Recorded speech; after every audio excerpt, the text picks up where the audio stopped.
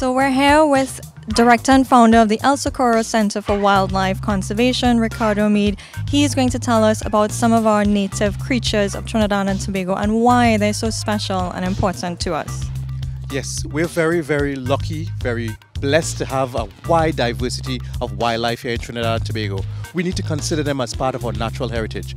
Come with us on a journey as we discover a large snake, fast falcon, an elusive ocelot, and many other unique creatures, including an owl, who you didn't know was a Trini.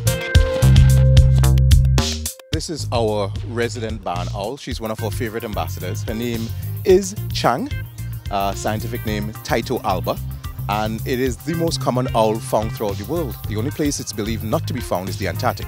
So everywhere, cold regions, warm regions, you have barn owls of different color shades and so on, but they're pretty much the same bird, Taito alba. They have dark, piercing eyes, which helps them to see when they need to see the most, which is at night.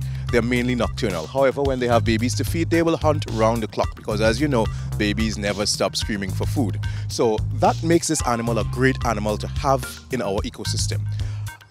A family of these birds, mother, father, and about 4 babies, will consume about 25,000 rats and mice a year. That's because they have to feed so much and hunt so much to feed the babies. So imagine 25,000 rats being removed from the Maraval community, or Chagaramas, wherever region they are. They're very important. The only problem that people usually have with them is that they usually nest in old roofs, hence the name barns. So they like houses and structure because a lot of times that's where rats and mice are around us humans. So we try to destroy them without realizing that this little creature here does so much for us by removing these rodents and controlling pests naturally. If you encounter one of these birds in your home, what you should do is give us a call.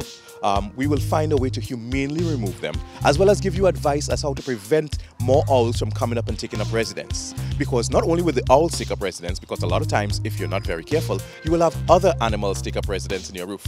Bats, manikou, rats, and even worse, pigeons. So we will give you humane advice on something called humane exclusion, so you can keep these animals out of your roofs and out in the wild where they belong and flying around the community where they can do their best work to help reduce the rodent population in Trinidad and Tobago. One amazing feature about owls are the only birds that fly completely silent, and they're able to achieve this because of their special feather structure and their massive wings. And as I say wings, she just loves to show her wings. Can you show us your wings again?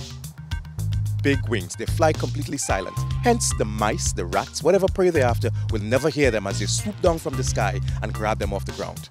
Completely silent sky hunters.